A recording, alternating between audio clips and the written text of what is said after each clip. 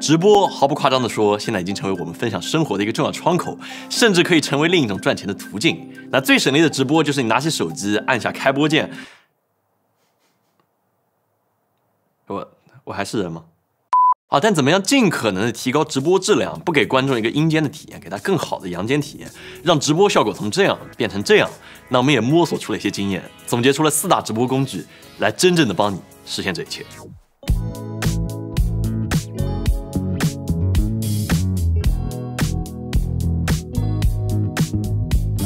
在一次相对专业的直播之中，我们通常会是这样的工作逻辑：用摄影机来录制画面，同时用麦克风来收音，借助一个采集卡，把摄影机还有麦克风上的音视频信号采集输入给电脑，然后你可以在直播软件 OBS 上面对画面做一些设计还有处理，你再用它把信号流给推出去，上传到直播平台之上，观众就可以实时看到你的直播了。听起来好像有这么一点复杂，但其实直播只比正常拍摄多上了那么一点点中间传输的步骤真的没有这么难。那在这个流程里面，各位可能会对采集卡这个工具比较陌生一点。那它的作用也很简单，就是帮你采集摄影机里面的音视频信号，并且把它转换成可以在电脑上处理的数字信号，就相当于一个中转站。那采集卡有几百上千的价位这些都有。那基本上都是这种 HDMI 还有 SDI 接口的。那 HDMI 线除了可以连接摄影机，还可以连接游戏机、机顶盒还有屏幕这些，使用途径更广泛一点。而 SDI 接口则是传输信号更稳定，距离更远，这个接口也更牢固一些，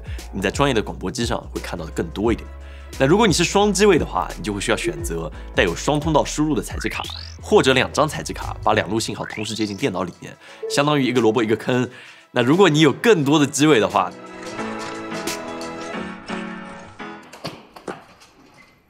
这时候你就会用到另外一个新的设备，叫做切换台，它可以同时接进多路音视频信号，但只需要一根 USB 数据线连到电脑上，所有的数据都可以进去，整个走线会干净很多。那另外用了切换台，几个机位之间来回的切换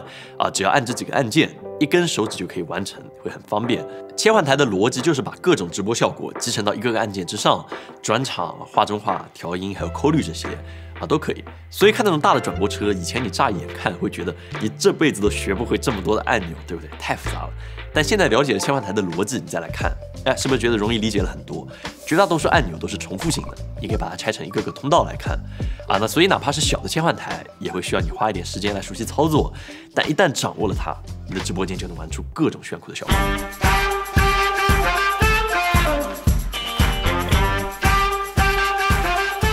那了解完了信号采集，接下来我们可以来考虑怎么提高直播的画质，也就要用到第2个工具，就是摄影机。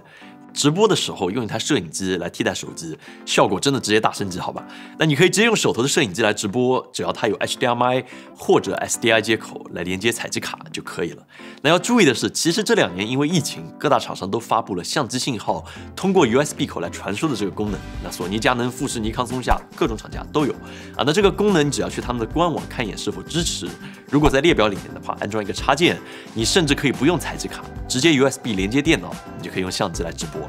那它的缺点就是很多时候画面只有 720P， 如果你想要更好的效果，那还是老老实实用采集卡会更好一些。另外，直播和我们普通拍摄最大的区别就在于它要求实时而且稳定，这是永远的第一要素。所以为了保证长时间的直播录制，一定要记得找一根电源线给摄影机直接供电。那像我们一般直播都是 1080P 25帧或者50帧，那 1080P 会比 4K 更稳定一点，但画质其实相差真的不是很大，这时候稳定就更重要一点。那如果是多机位的话，你还要记得保持每个机位的分辨率和帧率一致，这个真的很重要，避免采集的时候出问题，直播掉帧或者卡顿。而且我们常规直播不像平时拍节目会拍 log 灰片，一般直接就直出 Rec 709标准色彩，省去了实时调色这个环节。那所以为了保证直出的画面好看，打光就必不可少。那要尽可能打得匀一些、柔一些、更友善一些。我们之前灯光教程就做过非常详细的介绍，那这个也对直播是适用的，你可以去看一下。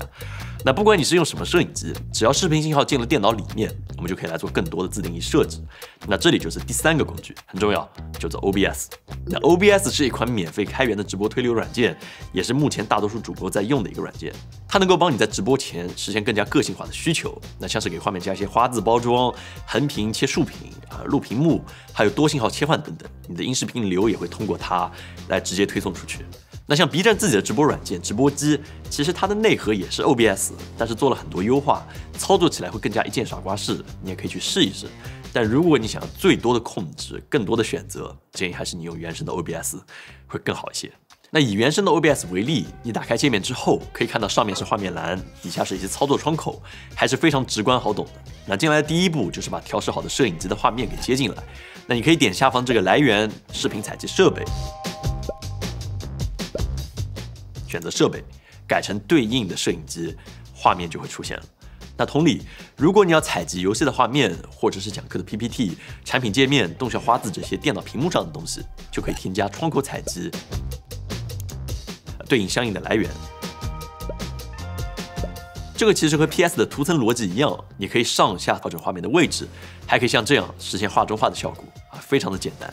其他一些基础的设置可以在这边设置里面来修改。那比如常见的就是横屏改竖屏，那你可以在拍摄的时候把机位调整成竖屏。接着把这边输出分辨率改成1080×1920，而不是1920×1080，这样方便用户用手机来观看直播。那在设置里面还有一个很重要的点，就是码率。你设得太高，推流出去观众看起来就会变得卡卡的；那设得太低，画面会变得非常的糊。我们通常会按照1080p 50帧的规格，一般把码率设置在6000 kbps 左右。那这个数值可以根据你的电脑和网络实际情况来进行调整。那通常建议你在4000到6000左右，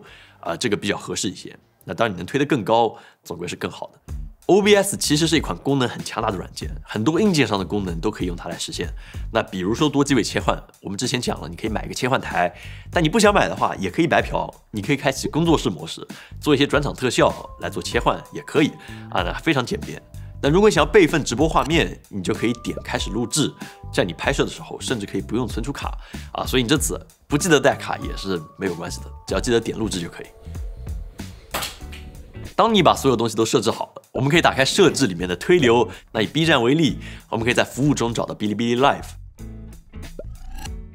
把平台上的服务器地址还有密钥都复制过来，这个每个平台都差不多，都是一样的流程。然后你就可以在直播间跟大家见面了。哦，对了，直播还有个重中之重，就是声音。那你想提升音质，就要用的第4个工具——麦克风。我个人建议用小蜜蜂会比较好一点，毕竟直播收音最令人头疼的一点就是实现音画同步。那如果你用的是 USB 麦克风接到电脑之上，这个时候就有可能出现音画不同步，因为画面传输速度有可能会比声音要慢一点。那你确实可以在 OBS 里面进行校准，但是毕竟是直播，往往你发现的时候就已经翻车了。所以还是用小蜜蜂或者振膜麦克风，音质会比较好，还能直接接到摄影机之上，让声音和画面加嵌好，同时都从摄影机进入到采集卡，再到电脑，这样就能够避免延迟的问题。